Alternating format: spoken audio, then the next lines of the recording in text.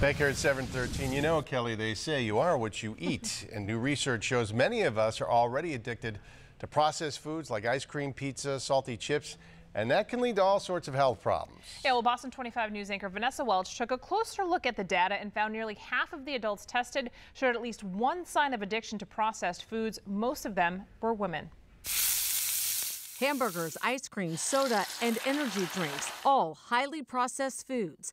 And researchers say highly addictive, too. I'd call it a craving. Boston 25 consumer advisor Clark Howard is an admitted processed food lover. This tastes great to me. Clark says he changed his diet after a cancer scare. And then I had to learn there were food groups that were really good that were green. He cut down on processed foods and lost 50 pounds. But like a lot of Americans, says it's hard to kick the cravings. And there's a medical reason for that.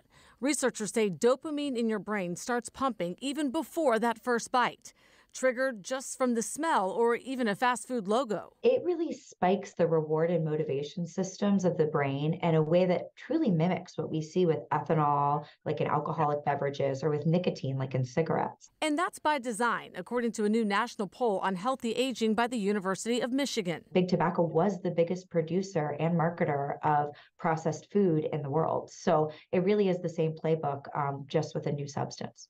And just like cigarettes, researchers found processed foods can lead to all sorts of illnesses, like diabetes, heart disease, even cancer. The study randomly surveyed 2,163 people between 50 and 80 years old and found 13% met the criteria for addiction with at least two symptoms, like intense cravings, the inability to cut down, and signs of withdrawal.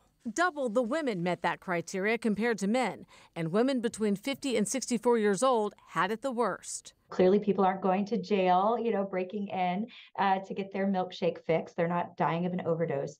But about 300,000 people a year are dying from preventable disease. And scientists say the earlier you start eating processed food, the stronger the addiction. We see that over half of children's calorie intake in the United States is from these low nutritional value, but highly intensely rewarding, highly processed foods. Because so many people are addicted to processed foods, researchers want doctors to start screening for it with the same questions used in this study.